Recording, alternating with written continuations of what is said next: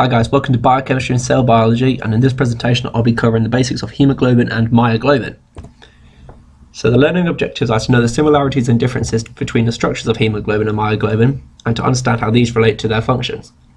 To understand how a change in structure in haemoglobin is related to its cooperative oxygen binding. To use haemoglobin as a case study to describe the 4 levels of protein structure. To be able to draw oxygen dissociation curves for haemoglobin and myoglobin and relate these to protein structure and function, and to understand how hydrogen ions and carbon dioxide affect the binding of oxygen to haemoglobin. So this is just a quick summary of the differences and similarities between haemoglobin and myoglobin. So haemoglobin is an oxygen binding transport protein, whereas myoglobin is just a straight oxygen binding protein. Haemoglobin carries oxygen to respiratory tissues, whereas myoglobin stores oxygen in tissues ready for when it is needed. Haemoglobin is found in red blood cells, or better known as erythrocytes, whereas myoglobin is actually located within the skeletal and cardiac muscle. So this is just a list of properties of myoglobin. So myoglobin is a single polypeptide chain which consists of 153 amino acids, has a molecular mass of 17.8 kilodaltons, which is a measurement of mass. It's a globular protein, and as you can see, its secondary structure is pretty much only alpha helixes. Obviously, exceptions of these linker proteins here. The hydrophobic amino acids are buried in the core of the protein, so they are sectioned away from water, whereas the hydrophilics are mainly located on the outside.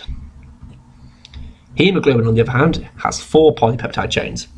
And adult haemoglobin consists of 2 different types of chains. You've got 2 alphas and 2 betas. The alpha chains have 141 amino acids, whereas the beta chains have 146 amino acids.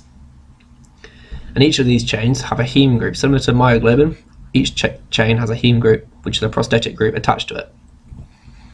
There's a little bit more information about the heme group. So heme is a protoporphyrin ring structure with an iron in the center, as we can see here on these diagrams. The iron bonds with 4 nitrogen atoms and the ring, and 2 more above and below the ring, as we can see here.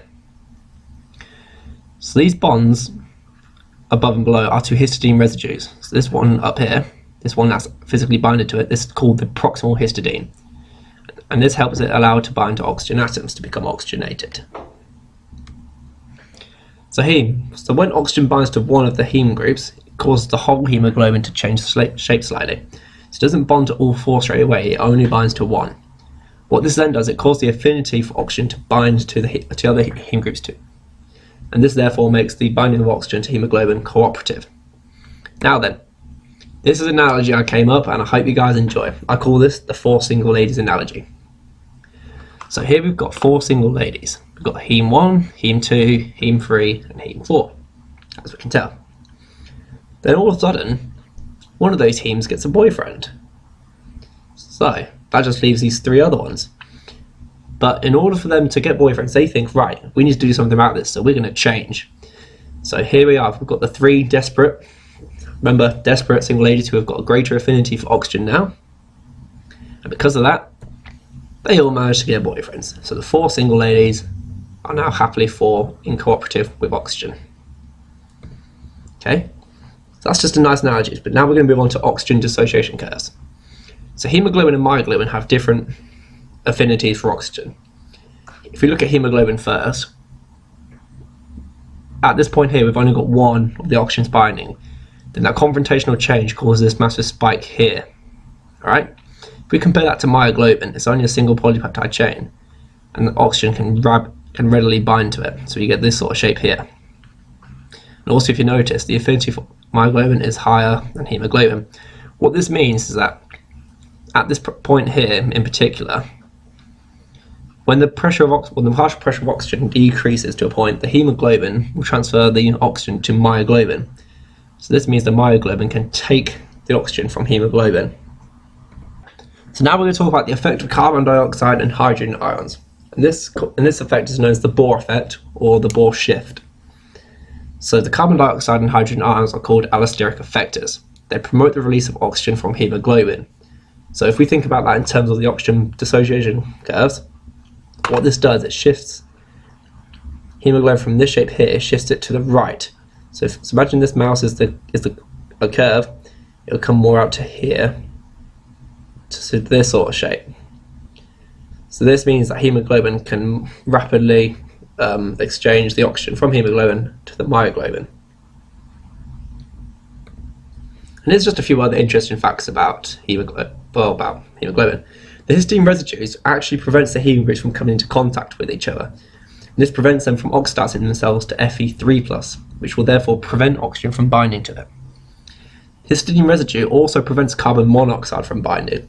This therefore means that the heme group has a lower affinity for carbon monoxide. However, we know this as this is biology, nothing's perfect.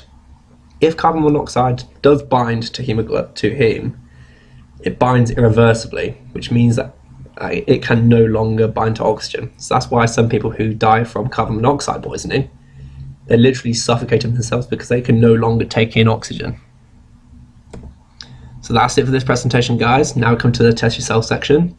So here I'm going to set you 3 questions. I've allocated amount of marks for each question, and I want you to try and answer these.